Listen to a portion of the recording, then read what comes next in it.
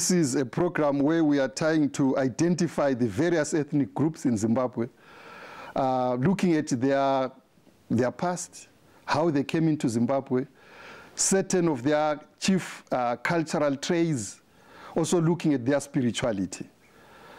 But before we begin to appreciate the various ethnic groups in Zimbabwe, such as the Ndebele, the Tonga, the Nambia, the Venda, the Virwa, the Shona, and many others, I think we need to go back many years. That's the back of beyond. And look at how Southern Africa, especially, was inhabited. I think we recognize that here we had what we term the Stone Age. And during Stone Age, the people that we see, and that is indisputable, these are the San people, the people that we used to call the Bushmen. Now, these people left evidence of their occupation of this part of the world. In South Africa, for example, within the Drakensberg Mountains, there is a place which is a World Heritage site. I think it's one of the 5 or so, including Mapungubwe. And there you will see beautiful San paintings, or rock art, as we sometimes call that, which is evidence of the fact that they occupied that. But in addition to that, we also see a lot of evidence, some guards, which we find there, some bone arrowheads, which is proof of occupation by the San.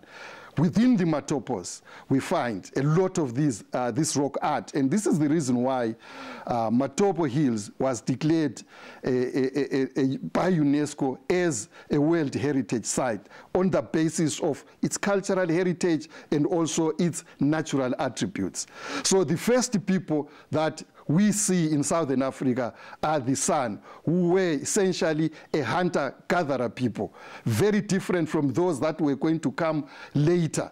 The hunter-gatherers lived in some, we've got some caves within Matopo Hills, such as Ntswatugi, such as Bambata, such as Bomongwe. All these were habitats. For these, they used to roam around. They didn't have a sedentary life. Their settlements were not permanent. They moved from place to place, a nomadic people chasing after these, the animals, the various kind of animals. That's how they lived. And because of that sedentary life, they didn't have permanent settlements. So these are the people that are the first comers, as it were, into this part of Central and Southern Africa. So everywhere there is evidence. So that's the good thing that they did. Simple people, but left a record nobody disputes. What could be disputable, perhaps, is the significance of or interpretation of their rock art. Some people will give their own interpretation, or one scholar says this means that the same picture is interpreted differently by a different person. But at least the record is indisputable. They are the first people, and they are not a Bantu people. They are not an iron mining and an iron working people. These are the San, Bakwa, Abatwa, as they are called. When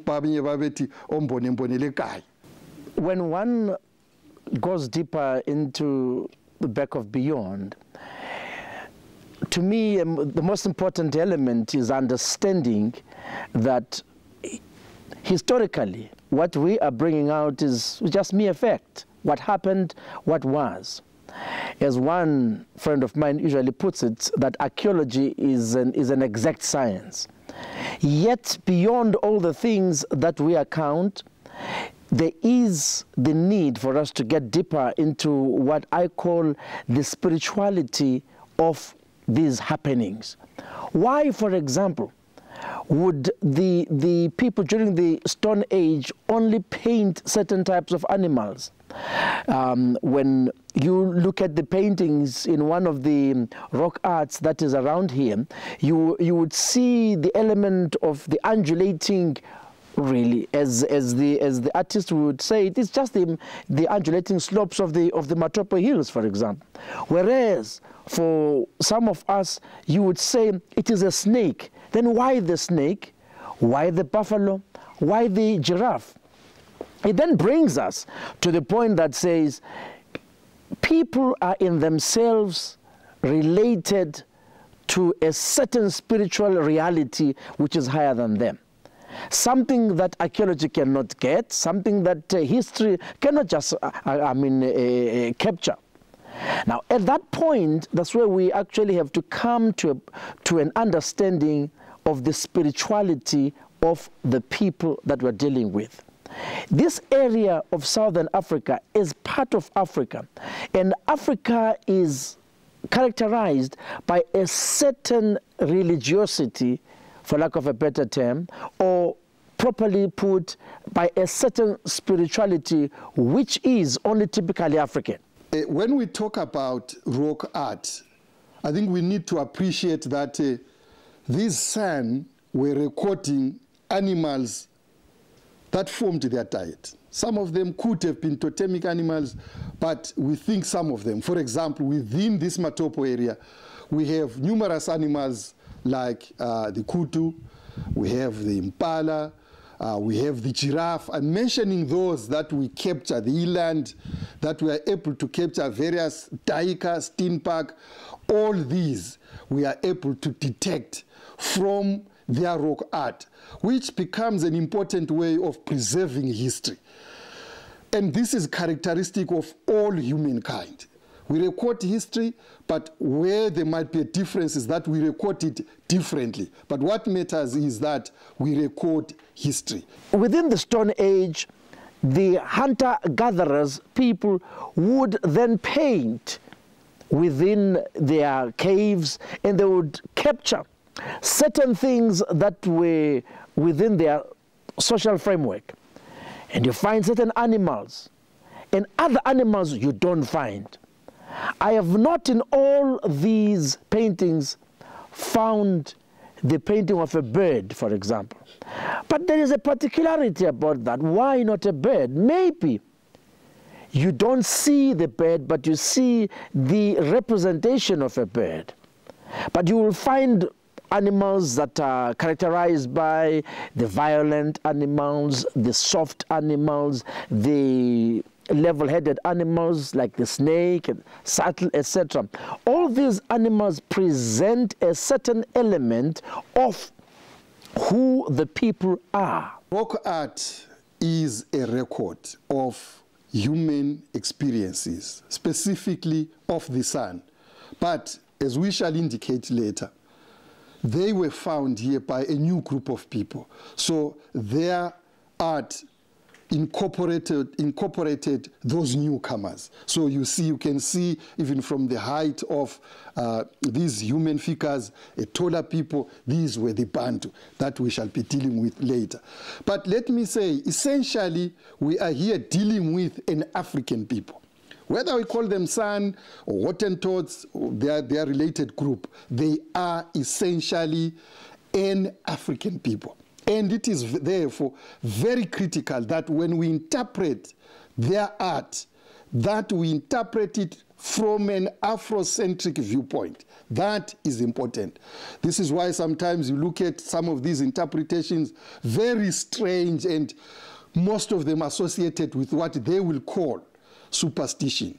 When foreigners do not understand the African way, particularly relating to spirituality, then it's superstition. That is most unfortunate. However, these were a hunter-gatherer people. They were hunting the various animals that I've referred to. They were also collecting food items, berries, fruits, some tubers. But we do not seem to see much of what they collected represented, more of what they hunted rather than what they collected, which would indicate to us that perhaps the emphasis was more on what they hunted than on what they collected. Or it becomes, or they faced particular or special challenges when it comes to running after these animals. But where it's fruits, that's easy. There is no challenge. You easily collect that, you go and dig.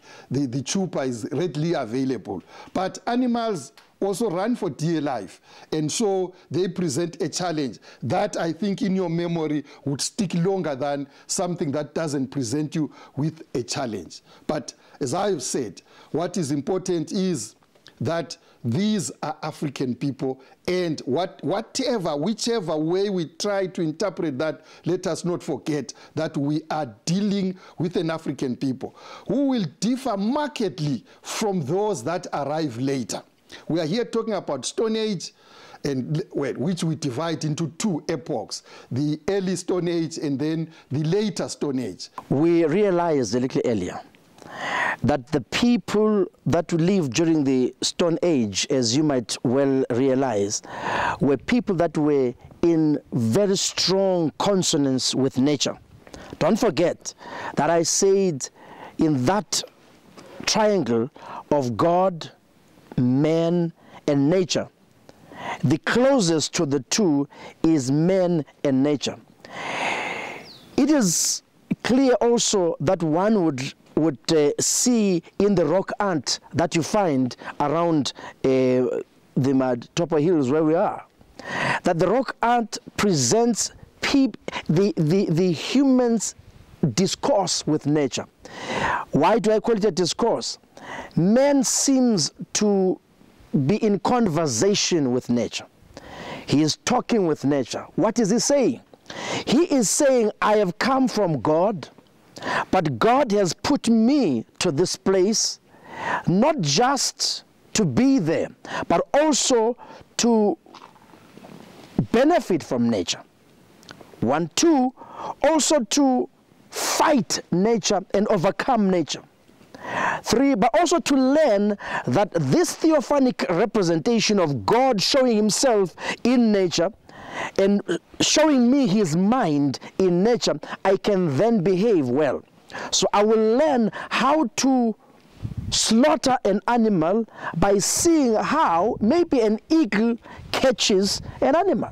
How does a jackal catch the other, animals like the kudu, etc., by chasing them. So what do? I follow that.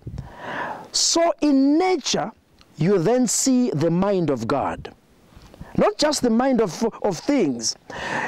Unlike the Eurocentric view, the Eurocentric view says animals are animals. There is nothing in them that man has. But man says, in animals, I see myself. Or rather, in myself, I see the relationship of an animal, God, and then me. So, the earth is a result of God intercoursing with man. But he has to do so through nature.